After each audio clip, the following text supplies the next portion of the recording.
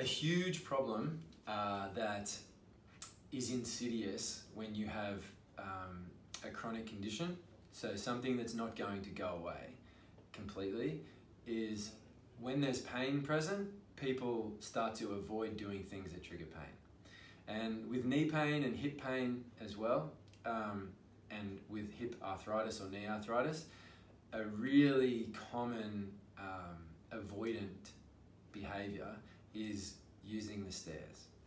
So typically how things play out is somebody starts to feel discomfort in their knee when they take lots of stairs. So it might be, I used to run up the stairs. I used to take 10 flights of stairs every day. I never used the lift. And then my knee started to get a bit sore. And I found that if I just didn't take the stairs every day, or if I didn't do 2 at a time, it was fine. And so I just took the lift every day.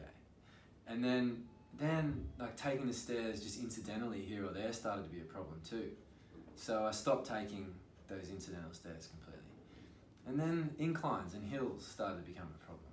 And so I sort of got to avoid hills a bit. And then it's sore all the time. And now I want to do something about it because now it's every time I move, my knee hurts.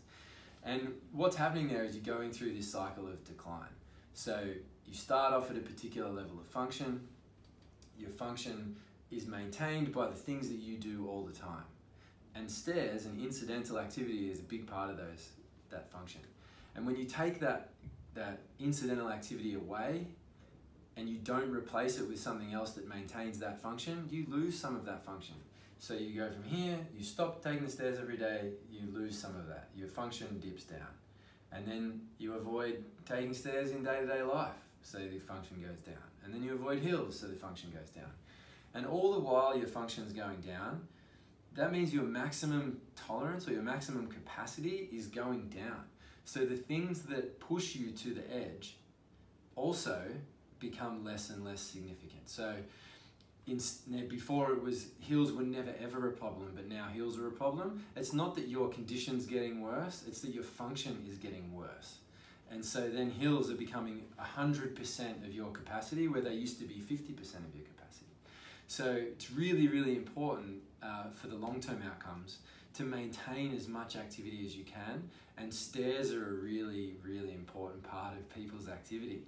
If you always take the lift, you're taking out a huge amount of activity out of the incidental movement throughout the day.